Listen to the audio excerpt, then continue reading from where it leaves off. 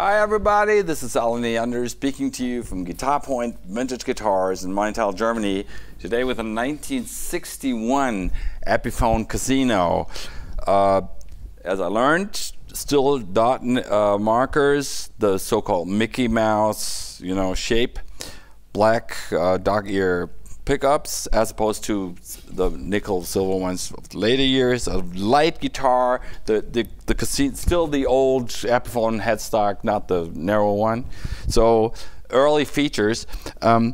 Casinos are a special breed because they're all hollow. There's no sustain block, and the neck joint is on the 17th fret as opposed to like 335s or so on, where the neck joint is on the 19th fret. So it's a little different, from the feel, but they're very beautiful, very lively instruments.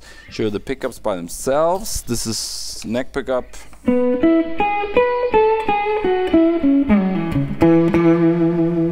Very beautiful, big single coil pickup, P90s, but powerful, Middle position.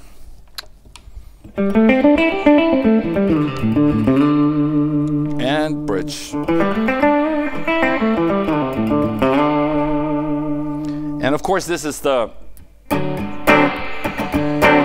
as I said before, it's the Beatles rhythm guitar sound of the later years, because John Lennon used the casino in the late years of the Beatles, and you can't get the sound with any other guitar. It's if you plug that into a Vox AC30, you're in Beatles country immediately.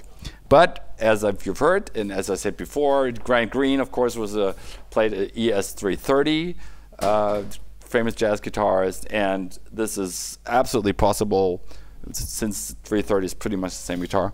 Absolutely possible to play jazz with these guitars and all other stuff. Blues is great too, and they're light, and they're very lively and beautiful instruments. It's a 1961 Epiphone Casino, and that's Ali Neander from GuitarPoint Vintage Guitars in Maintal, Germany. Thank you. Bye-bye.